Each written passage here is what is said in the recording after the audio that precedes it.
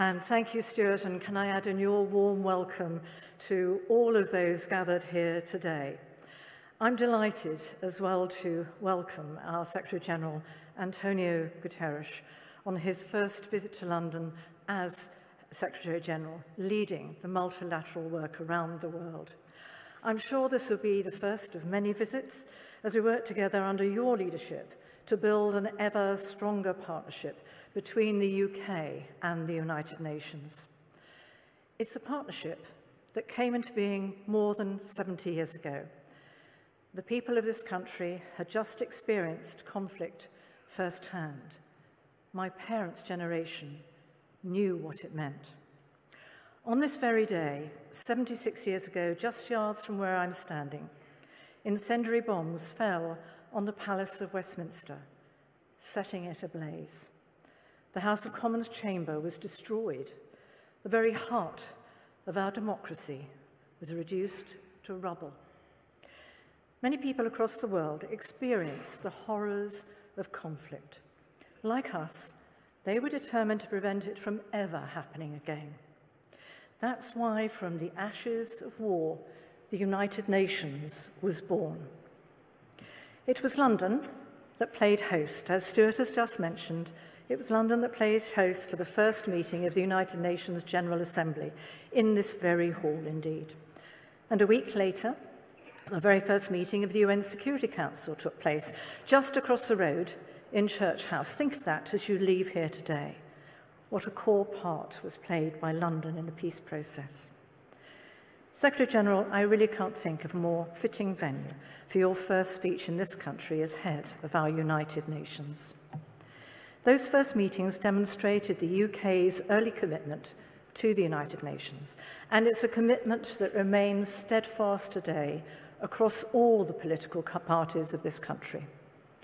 You can see it in our contribution to the UN mission in South Sudan, with more British peacekeepers arriving just this month.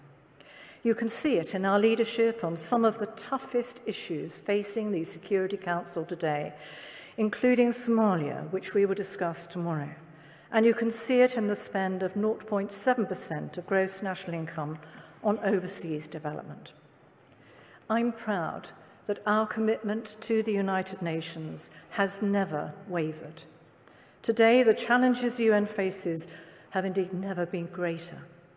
Threats are emerging in ways that the UN's founders could never have imagined, from non-state actors, violent extremism, climate change.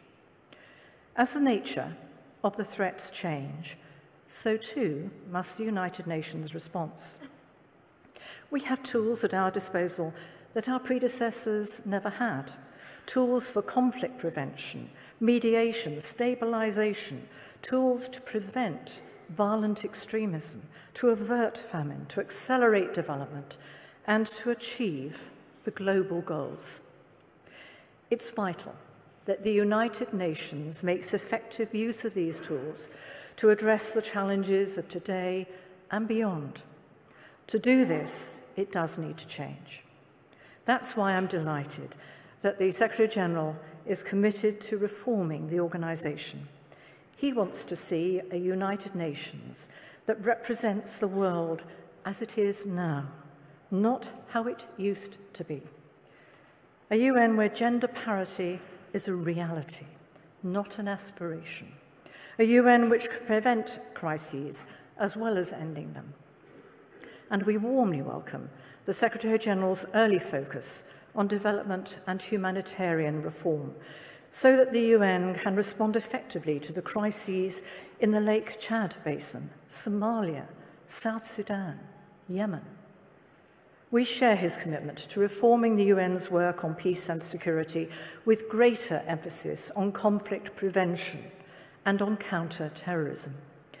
And we agree that for all of this to succeed, the UN's management needs to be reformed.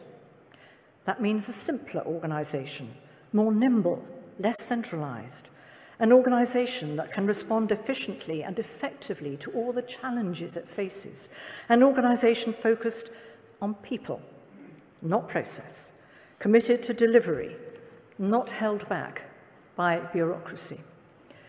For these reforms to be successful, the Secretary-General will need the full backing of all member states, UN officials, and crucially, all of us, every single one of us here today.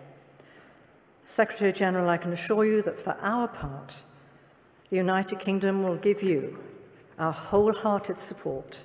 Today, as we did 70 years ago, our support will not waver. Thank you.